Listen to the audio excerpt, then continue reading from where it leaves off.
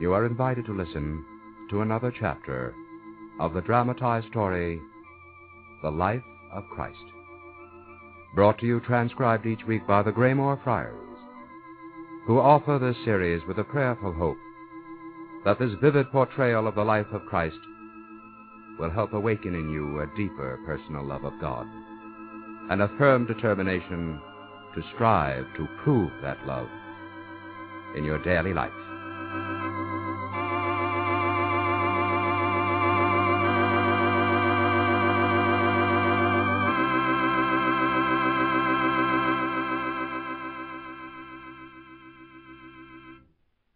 Now, chapter 43. He is risen.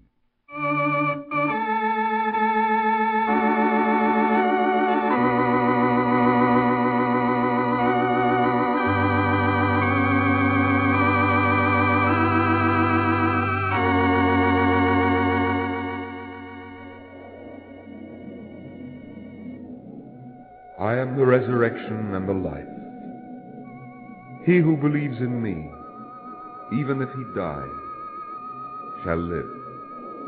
And whoever lives and believes in me shall never die. Dost thou believe this? Yes, Lord. I believe that thou art the Christ, the Son of God, who hast come into the world.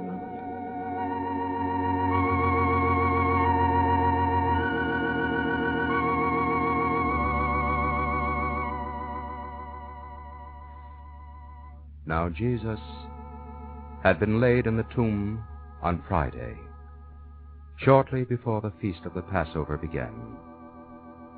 And the chief priests and the rulers came to Pilate and persuaded him that the tomb be guarded, lest his disciples steal the body and say that he was risen from the dead. And the sepulchre was sealed. And people went to their homes to celebrate the Passover and to observe the Sabbath. And the soldiers remained on watch until an early hour on Sunday, at which time there was a disturbance in the bowels of the earth.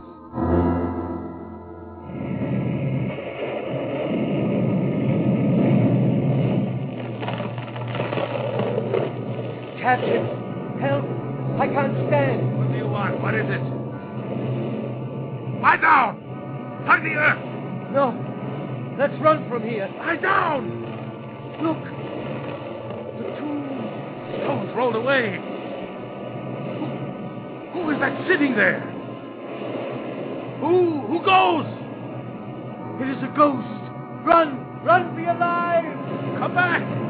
Come back! Wait! Wait!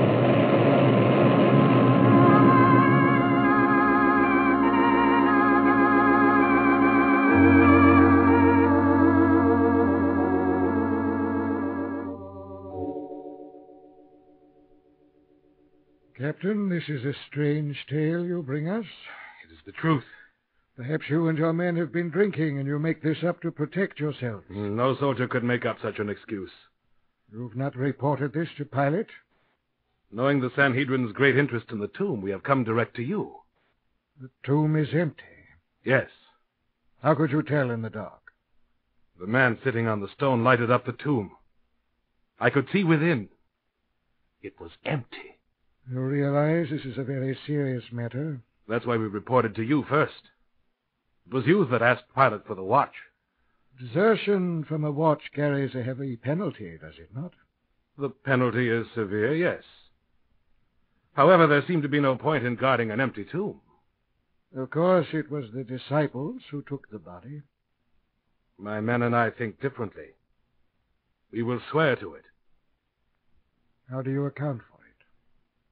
If questioned by Pilate, you will have to report just what I've told you. Perhaps the man spoke the truth.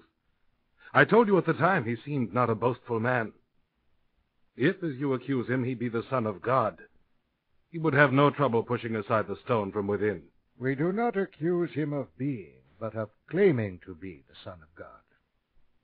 But that does not concern you. There's nothing further. I'll now report to Pilate. No, don't go yet. Sit down, Captain. I'm wondering if we could not arrive at some understanding. Of course, you know Pilate will not believe this preposterous story. But there are certain quarters where it will be believed. It would be most unfortunate if your story was noised about. Yes, there are many foolish people who would believe it, and it would cause no end of speculation and rumor. I can well understand. Would it not be best to say, his disciples came by night and stole him while we were sleeping? Sleeping on watch like desertion is a serious matter. Of course. But suppose you were rewarded for your slumber. Well, it could salve the sting of Pilate's displeasure.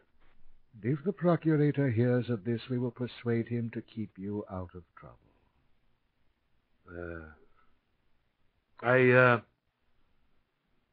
I'll have to talk this over with my men.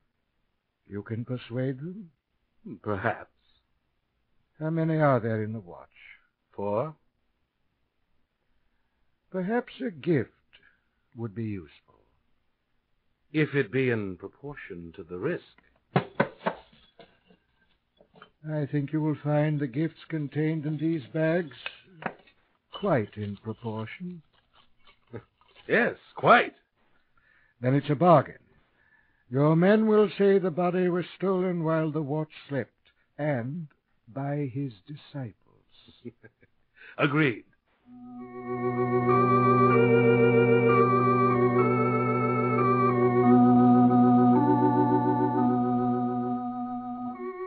Now the women, who had prepared spices and ointment on the day of the burial, came early on the first day of the week. And there were Mary Magdalene, Mary, the mother of James, Salome, and Joanna. And as they hurried toward the tomb, Mary Magdalene said, "Who will roll the stone back from the entrance of the tomb for us? Look. Look. The stone has been rolled away. Mary, Joanna, the tomb is empty. I will run and tell Peter and the others."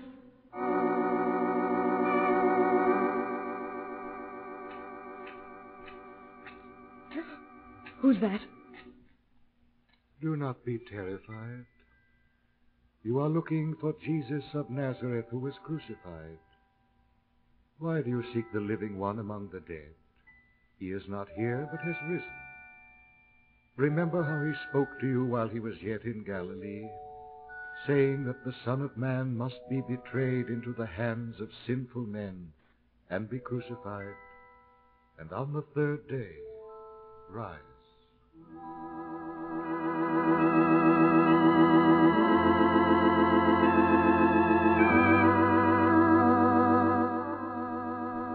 And the women fled the tomb in terror, and followed after Mary Magdalene, who ran to Simon Peter.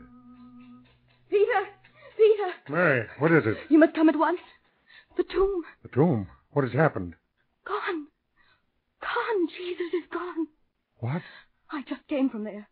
The stone had been rolled away, and the tomb is empty. They have taken the Lord from the tomb, and we do not know where they have laid him. No, no. John!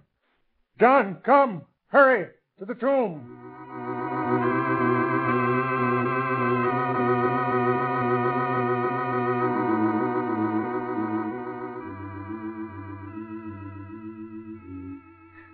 The other women and I came early with spices and ointment. The guards were gone, and the stone was as you see it. I looked in. He was gone, and I ran to you after telling the women. Where are they now? I don't know. I left them here. Let's go in. Not a trace of him. Wait. Come here. Look. The linen in which he was wrapped. The napkin that covered his face. The napkin is neatly folded. There's no doubt the body has not been stolen. Why would they unwind the linen and fold the napkin if they wanted to steal the body? But where is he? I don't know. I don't know. Come, John, we must go to the others and tell them what we have seen. Woman, why art thou weeping? Because they have taken away my Lord, and I do not know where they have laid him. Woman, why art thou weeping? Whom dost thou seek? Art thou the gardener? Oh, sir, if thou hast removed him, tell me where thou hast laid him, and I will take him away. Mary. Rabboni. Master. Do not touch me, for I have not yet ascended to my Father. But go to my brethren and say to them, I ascend to my Father and your Father, to my God and your God. Yea, Lord.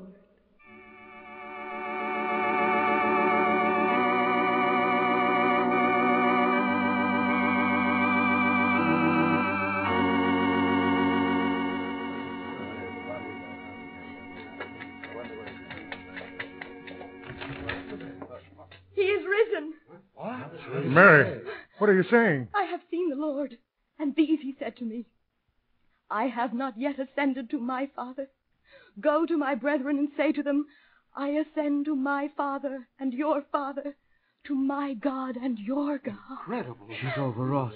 I can't This tale is that of the women who said they saw angels sitting at the tomb. Seems to be nonsense. Peter, how can you say that? I threw myself at his feet. I touched him, and he said, do not touch me, for I have not yet ascended to my Father. Mary, this has upset you and the other women. You had best go home and say no more about this. It will get you into trouble with the rulers. Peter, all of you. How can I make you believe? He has risen.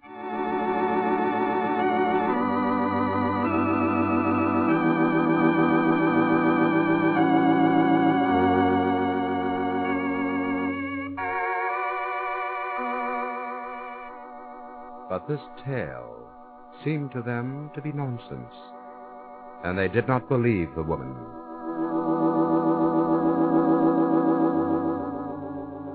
And now that same day after the Passover, many people were leaving the city for their homes.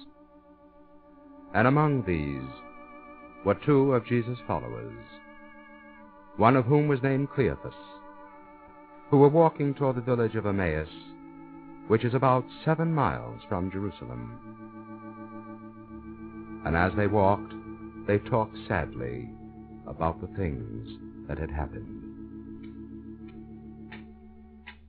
What could have happened to the body of Jesus? We know Joseph had Pilate's permission to place it in the tomb and did so.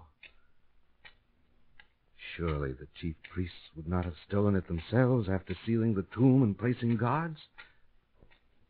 This they did, it's rumored, because they feared the disciples would steal the body and tell all the people that Jesus had risen from the dead. I did not go to the execution place. Who is this who follows us? Greetings, stranger. Greetings.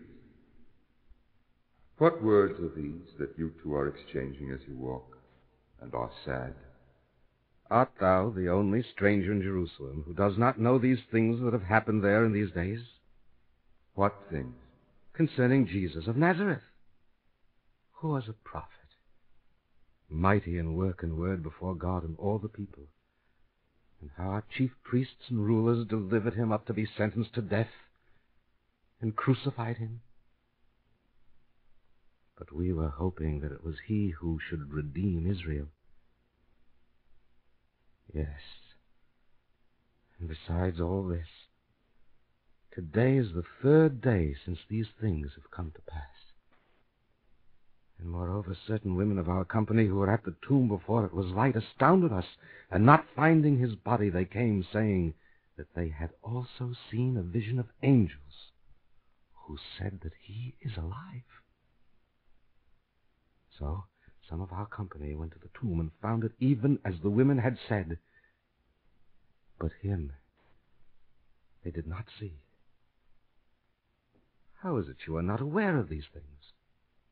O foolish ones, and slow of heart to believe in all that the prophets have spoken. What of the prophets?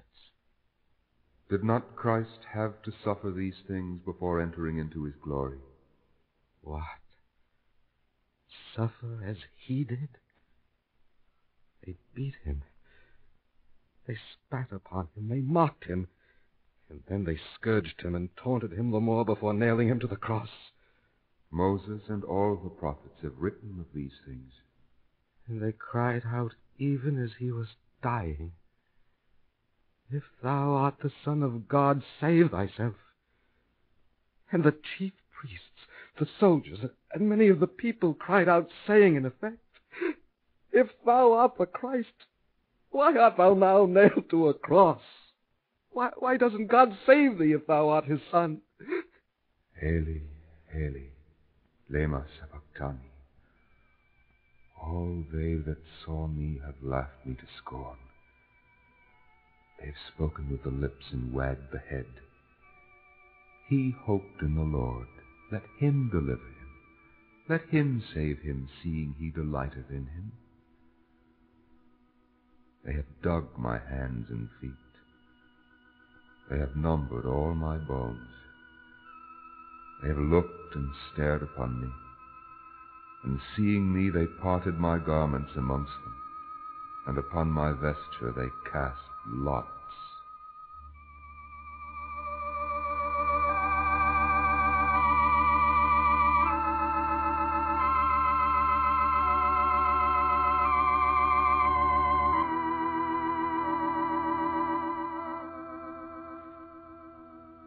And beginning then with Moses and with all the prophets, he interpreted to them in all the Scriptures the things referring to himself.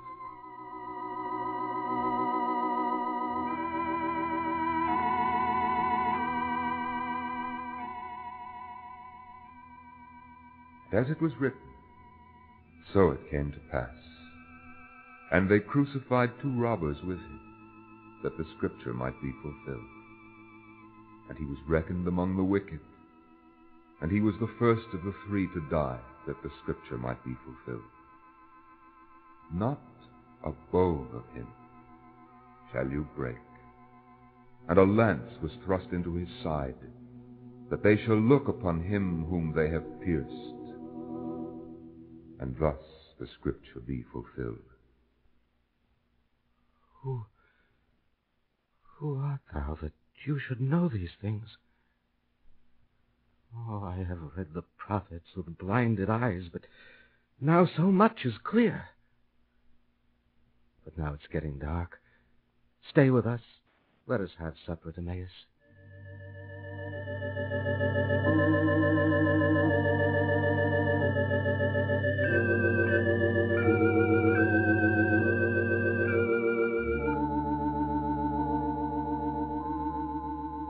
And the stranger walked with them to the village.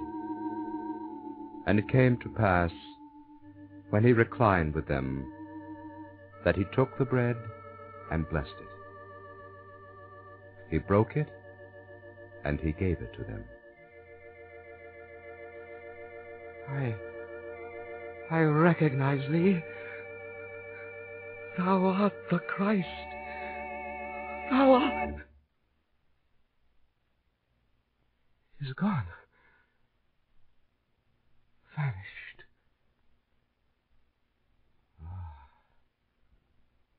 Was not our heart burning within us while he was speaking on the road and explaining to us the Scriptures?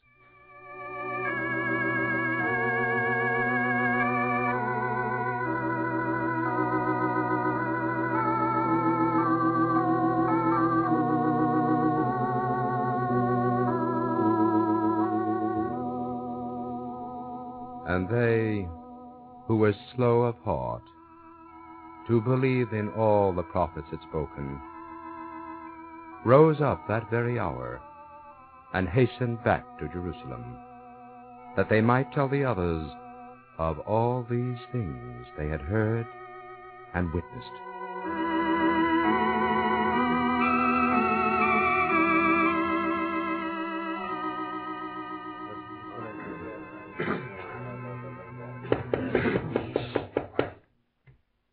a sound. I'll see who it is. Who comes? The office.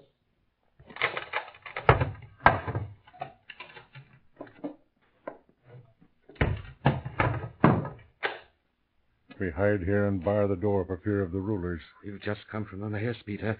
A most miraculous thing has happened. A great thing has happened here. Simon has seen him. What? Here too? The Lord has risen indeed. He has appeared to Simon. We too have seen him. Where? What? Where? We were on our way to Emmaus. He came to us as a stranger and explained all the Scripture to us. And we did not know him. Our hearts burned for the telling of it. And then we supped. And we recognized him in the breaking of the bread. And did he speak to you? No. The moment we recognized him, he disappeared. Oh. Peace to you. It is I. Do not be afraid. It is a spirit. Why are you disturbed? Why do doubts arise in your hearts? See my hands and feet, that it is I myself. Feel me and see, for a spirit does not have flesh and bones, as you see I have. It is true. It is true. Have you anything here to eat? Here. It's broiled fish and honeycomb.